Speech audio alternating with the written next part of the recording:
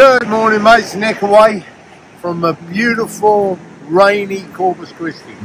It's sort of just drizzling. It's supposed to continue most of the day.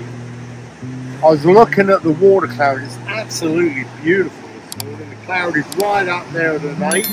And I'm getting reports coming in that people are picking up Pomp. My mate just stopped by, he caught 12 nice ones yesterday, and that was up here on the north end. So they're starting to run, and that means good news for us all. Let's have a look at the tides.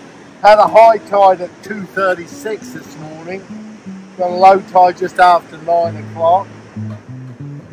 So it should be good, around about 10-ish, all the way through to midday.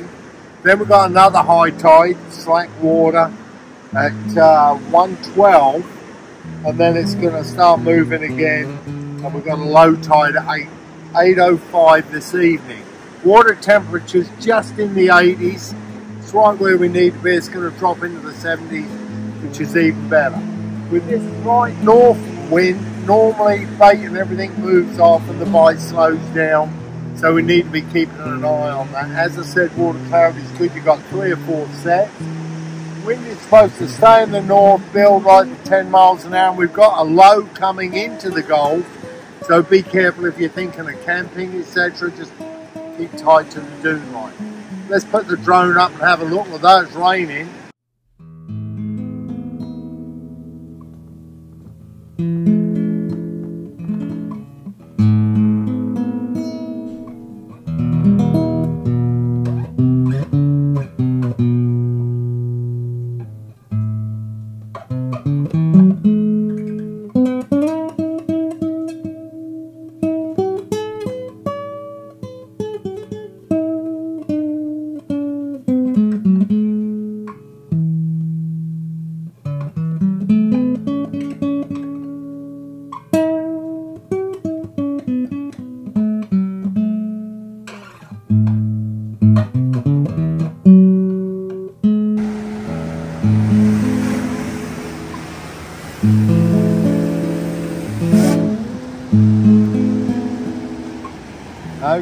anyhow, you all have a great day. This is Nickaway from Breakaway with your best damn beach report. Catch you later, mates.